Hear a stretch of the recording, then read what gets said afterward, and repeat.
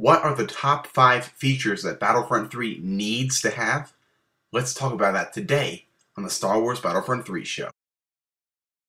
Now, being a huge Battlefront fan, I obviously have a wish list for what I'd love to see in the next game. So, this list is going to be a mixture of my own personal wishes for Battlefront 3 as well as the community's wishes for Battlefront 3. Now, I just want to say this video would not have been possible without the help of the Who Else Wants Star Wars Battlefront 3 fan page on Facebook. You better go check them out. We got a community over there of 40,000 Battlefront fans, and they voted, they submitted hundreds and hundreds of votes on what they thought would be the best features. So shout out to the admin over there for hooking me up with that poll on the page, and thanks to all the awesome fans out there who voted. Now let's jump right into the features.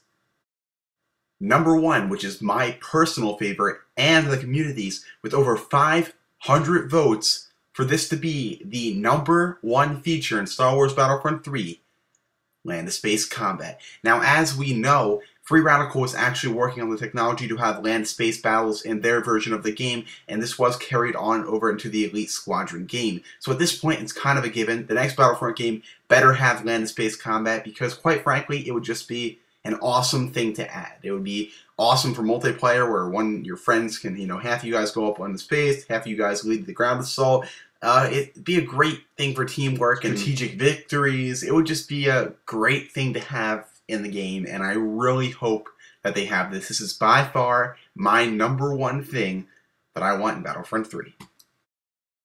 Number 2, this one, all me, not the community at all. Now, while some of the community did say that they wanted Galactic Conquest, I'm going a little further than that. The number 2 thing that I want to see in Star Wars Battlefront 3 is multiplayer Galactic Conquest mode. Now, I did a video on this a couple weeks ago actually talking about what they could possibly do with a multiplayer Galactic Conquest mode, whether it just was, I was the general of one army, you were the general of other, we have an army of computers and we'll play against each other. That's one thing.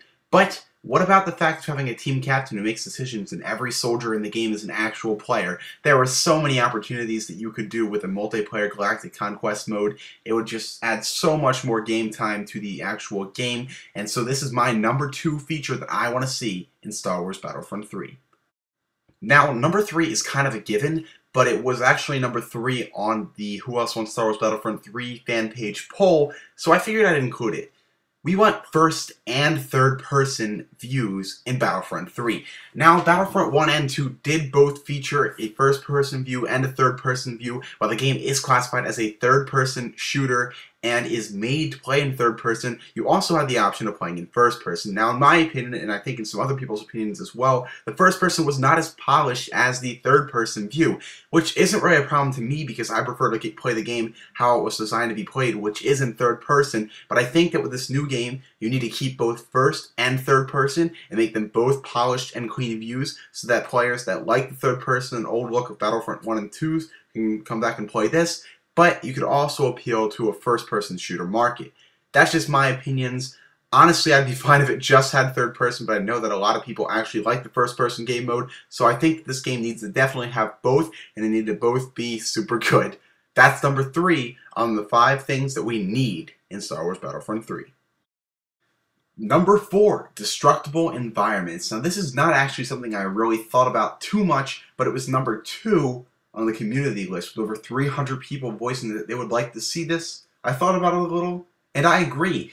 Now, where I don't know how exactly they would implement this for certain maps, as I do think that destructing certain environments would kind of cause you to fall into a space void, there's definitely certain maps where you could certainly do this. There's definitely a lot of things they could do with this. I'm a huge fan of the destructible environments in the Force Unleashed, where you can kind of break a window and people will fly out into deep space, or you can throw stuff at people. Maybe if you're playing as a Jedi character in Battlefront 3, you can throw stuff at people. Maybe you can, be playing on some kind of spaceship or in a space battle, or just playing on a map like the Death Star or something, and maybe you could shoot a window out. Maybe the other teammates will fly out, or maybe you'll fly out too. I don't know. There's definitely ways they can implement this. I don't think I'd want this to be something they overdo, because I feel like it can be overdone to the point where you can just blow everything up.